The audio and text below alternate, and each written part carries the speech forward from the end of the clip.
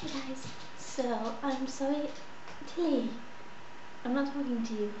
Look at the camera. Sorry, this is my dog, in case you didn't go away. So I'm sorry, I have to talk really quietly, so I really hope you can hear, because my dad is upstairs sleeping, and I have to make this quick because I have to leave in like 15 or 20 minutes. So I just have a couple quick questions to ask you guys. I need to stop saying you guys, but I don't know what else to say. Everyone, just you individually, talking to you. Sorry, that's weird. Anyway, a couple quick questions. First of all, tomorrow I am filming a plush tutorial, and I wanted to know, sorry, I don't know if you can see me, I'm kind of in a really awkward position.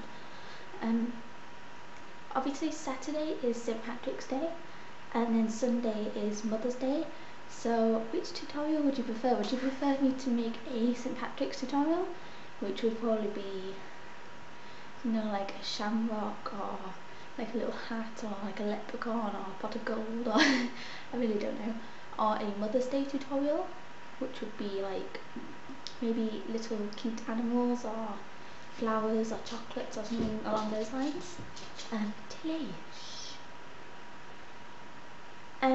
So which one would you guys prefer, or would you prefer me to make neither and just make a regular plush? She doesn't understand that I'm talking to you. She thinks I'm talking to her. I don't know if you can see or not, but she's just like sitting there like,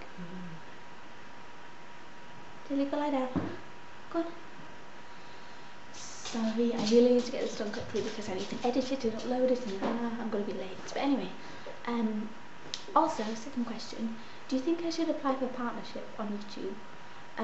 I've been talking to a couple of people who have partnership and been telling me to apply, and honestly I don't understand much about it or anything, but one thing I do understand is that if I were to apply for YouTube partnership, I would have to delete my videos, any videos that have copyright music on, or audio swapped music, and I really don't want to, because for audio swap music, I know I have 2 or 3 of the first videos I ever made.